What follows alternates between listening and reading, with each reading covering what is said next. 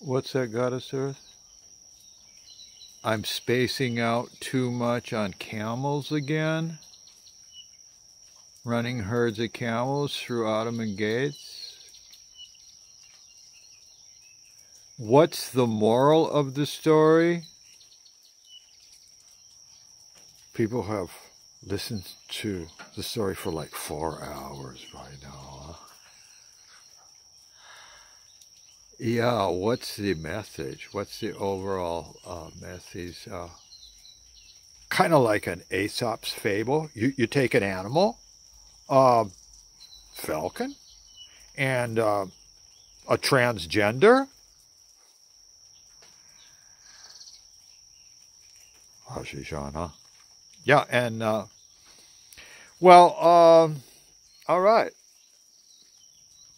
The moral of the story. Will Western governments and Islamists ever consider talking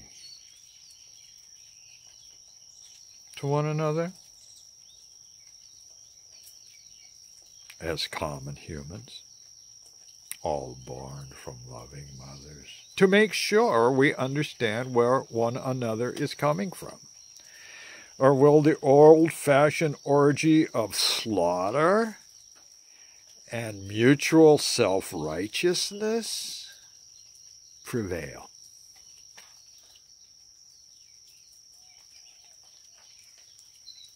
State it positively as an affirmation, not like maybe if, could it happen, but like, yeah, it's like, oh, Western governments and Islamic militias are, yeah, they're talking to each other. Diplomacy, listening carefully, compromising. Let's find some balance. Let's find what we have in common. Let's give peace a chance, huh? Oh, peace has been given a chance?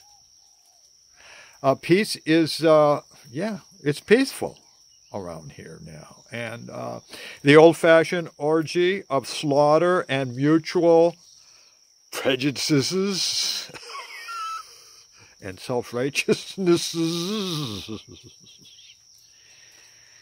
is finally overcome. Yeah. Now can I get back to the gate, that Ottoman gatehouse with 100 camels going through it and the people living in the arches of it? Look, I'm going to walk, make it up close and personal more. In your face, I'm going to walk west through the Ottoman gatehouse of Istanbul. Good luck for me, huh?